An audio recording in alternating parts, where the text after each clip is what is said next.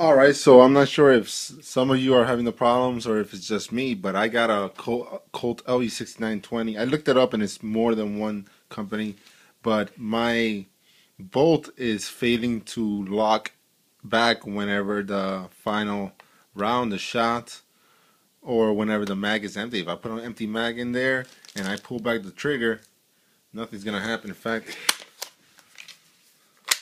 hold on. Wow, should have done this before. Alright, empty. There's nothing in there. Empty mag in there. I'm going to pull back the charging handle. And it did not lock back. So we have a problem here. Now I looked it up online and they're saying that it's probably the paddle. Some people mentioned the bad lever might be too heavy. I took it off and it did nothing. So it is not the bad lever. So what I did, some guy mentioned that it might be new paddle or new bolt catch. So basically I think the problem is here where it is not reaching the follower or anywhere near it. So I bought me a larger one. This one right here. So you can see this one actually has a little, I don't know, a little thing protruding out, whereas this one does not. See?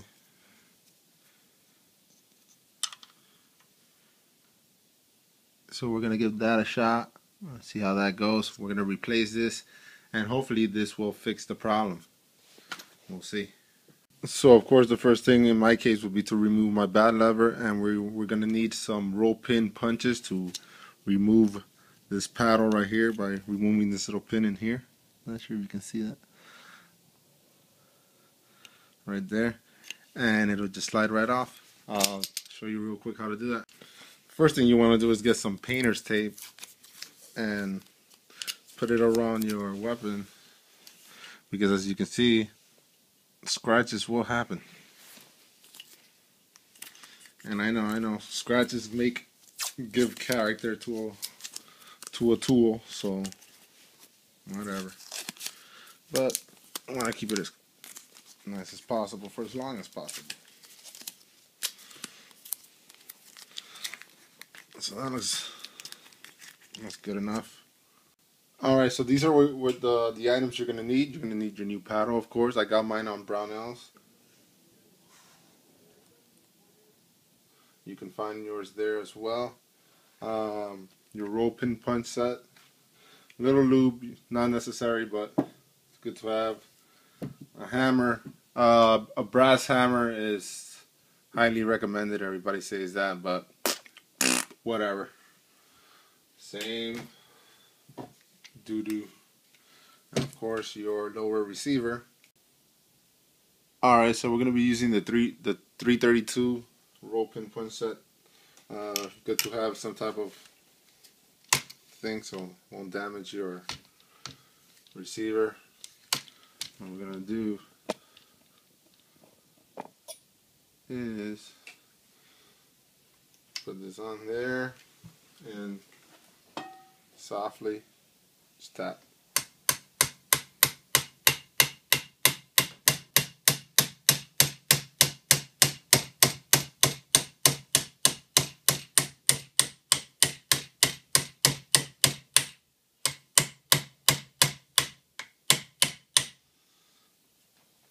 From here, take it easy because you don't want to lose this. I mean, I have an extra part, but just in case.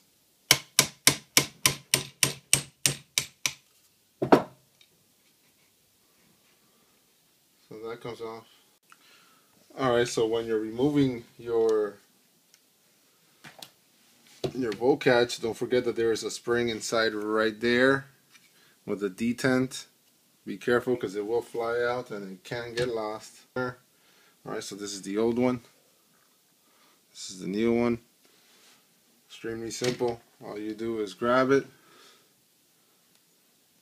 and push it in. Oh, wait, I forgot the detent. Grab the detent, push that in there. Grab the new one. Just put it on. That's it, and then basically that's how it works. Now what I like to do here is to put it back, to get a little bit of that painter's tape we had before. Just get a small tiny piece. I'm gonna put a little piece of tape right here on the punch, and put this on.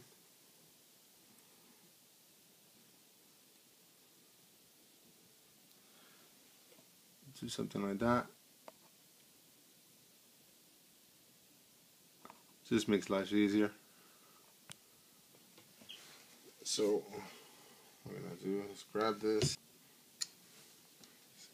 So just put it on again. So just like how you took it off, we're gonna be putting it back on. Oh, one quick tip. Do is grab a little bit of lube and put it on the,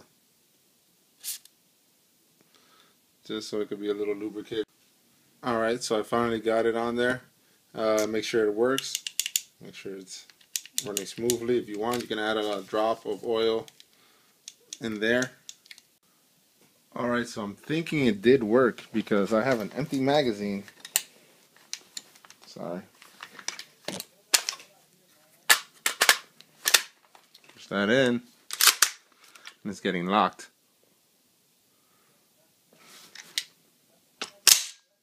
Looks like it worked.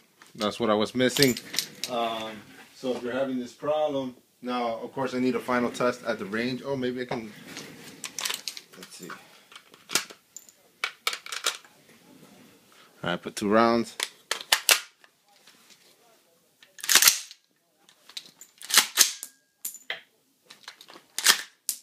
And it got locked out on the last one. It did work. Great.